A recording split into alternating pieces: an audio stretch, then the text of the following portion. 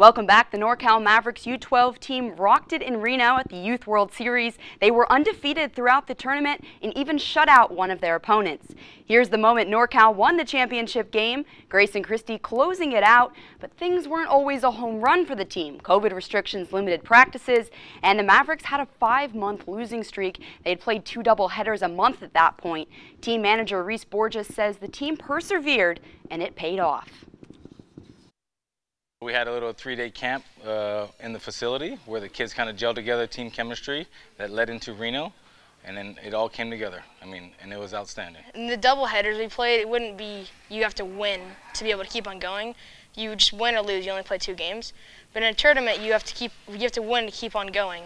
So I guess we are more motivated with the tournament.